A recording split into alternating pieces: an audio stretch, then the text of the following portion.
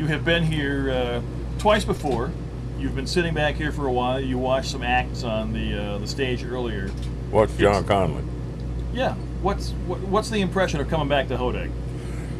Just the name Hodag, I remember it so well. It's got a unique name, and I remember both times being here was fun, and I was surprised that it had been so long since I'd been here. So are we. Yeah, it's pretty crazy. No doubt. Never did work out, I guess. You've got a ton of #1 records. You've got a ton of touring. You've got all these things behind you. 2 questions. A, are you happy with where you are? And you've got a new album and stuff coming out. What's the future hold? Very happy with where I am.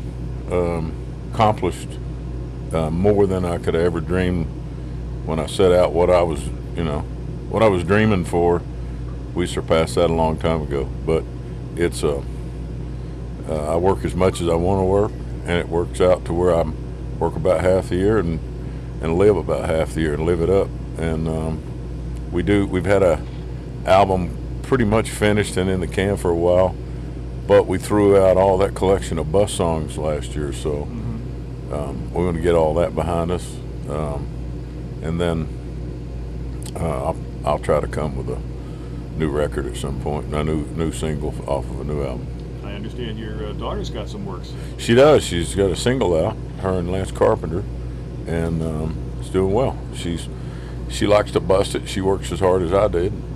She watched me go at it, so she knows what it takes, so she's willing to go. She just got to find her audience and have that hit, but you're always 3 minutes away in this world. Exactly. My daughters and my granddaughters, one of their favorite movies is Broken Bridges. Oh, good. And wondering about if there's anything else on that field for you.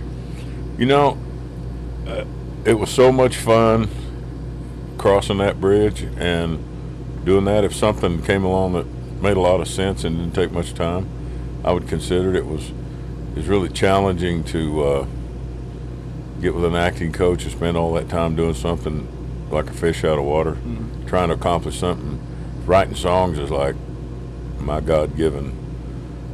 I'm blessed that God gave me the ability to write songs better than I do anything else. So that comes for second nature to me. But going into something like acting was I was determined to do the best I could do, and they're really long, and they're really most movies fail.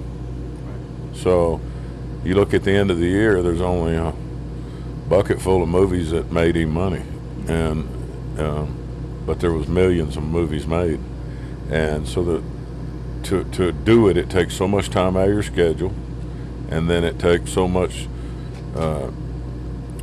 you can't work while you're doing that, and then if you don't have a big hit movie, then it's kind of a break-even situation. So I got I wanted to do it to say I did it a couple times, and we did it.